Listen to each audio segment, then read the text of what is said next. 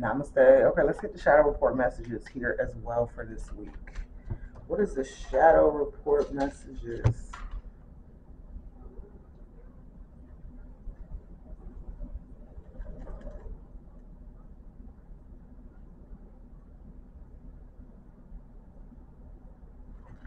Okay, so we got the shadow.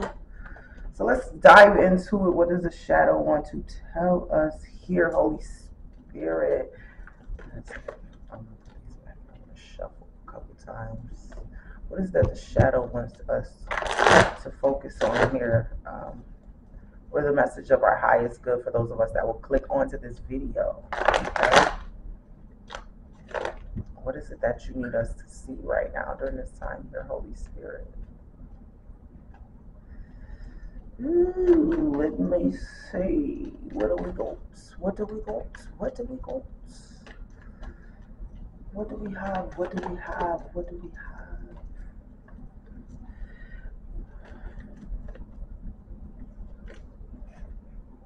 I feel like you're really trying to get your confidence back with this shadow report I'm getting. No longer feeling like a victim. Like victimhood is erased. Like victimhood, we're tackling that. Queen of Swords in reverse. It's like you're tackling victimhood, but at the same time, some of you guys, it's like your heart is heavy from dealing with so much bitterness or envy or negative energy, right? Your heart is heavy, right? So it's like spirit wants you to release some of that energy and things that you had to come up against in order to conquer them, right?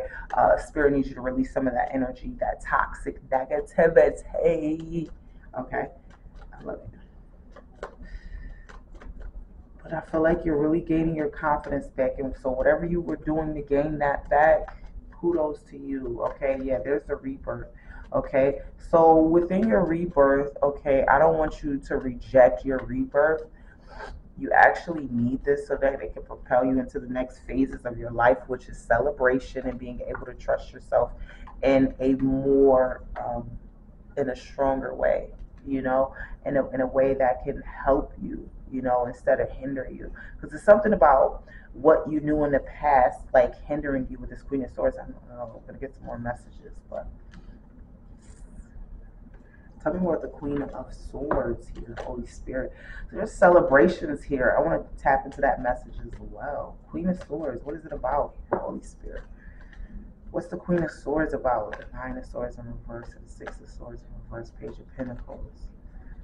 So this could have been like work, like feeling like unappreciated at work or feeling unappreciated at wherever that you create your abundance, your success, not feeling needed or wanted, or someone trying to make you feel, emotions that, they just weren't there or something like that, and you kind of holding on to that energy. Um, I feel like you'll be releasing that, but I feel like there's maybe some sort of conversations or something that needs to be had. 3:23 on the clock when I said that, like it's like somebody might need to sit down and have a little talk. You know what I'm saying?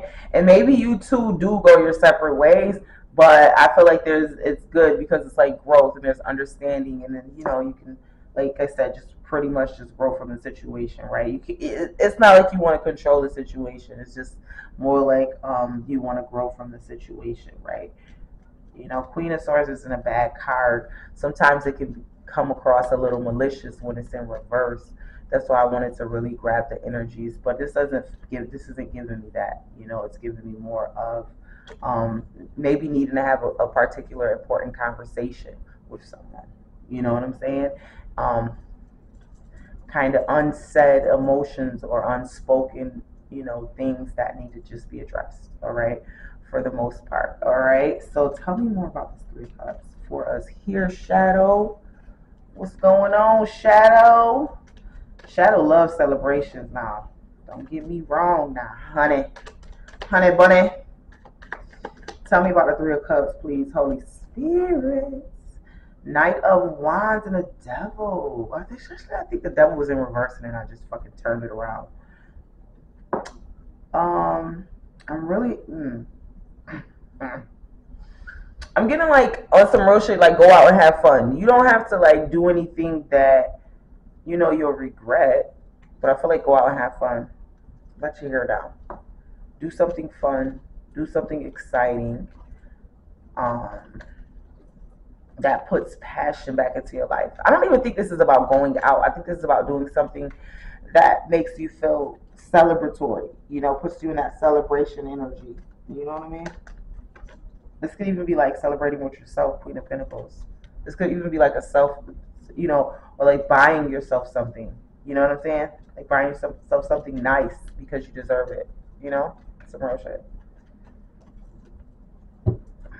I'm just saying, the world's ending, and you just sitting there looking at that bank account. Like, the fuck? Go buy yourself something nice. 10 of Wands. I can't make it up. Some of you guys are a little burdened, a little stressed out for this shadow report. But I definitely see you being able to release those things that were hurting you. And 2 of Wands. Something's holding you back. What is holding them back, Spirit? What is holding them back? 7 of Cups. Lies, girl, boy, whoever. Lies, honey. That's the only thing that's holding you back. I promise you. It's all fucking mental fucking illusions that you created in your own fucking mind to be true, and they're not fucking true.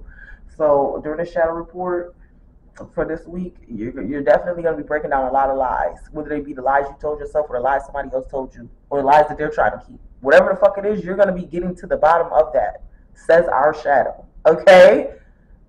And I feel like that right there is the kicker. That's the kicker right there. Oh yeah.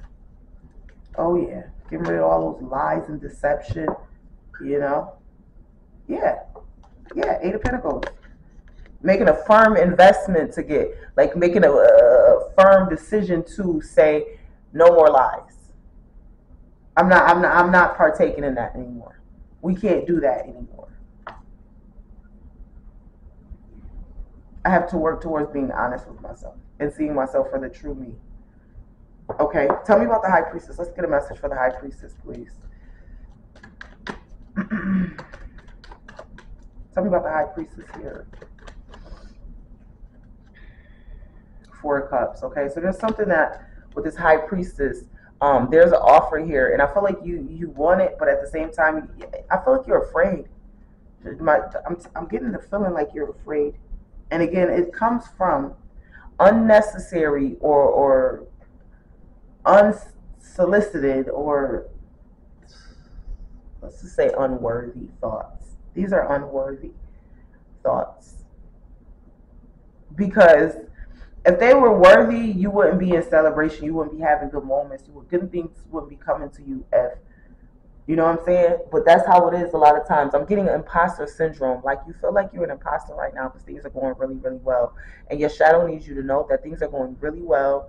And shadow is pleased because you've been making a lot of fucking progress on some real shit. I love y'all so fucking much. I'm not going to hold y'all for this message, but I hope that I was able to help you guys out a little bit here with the shadow report this week. Peace.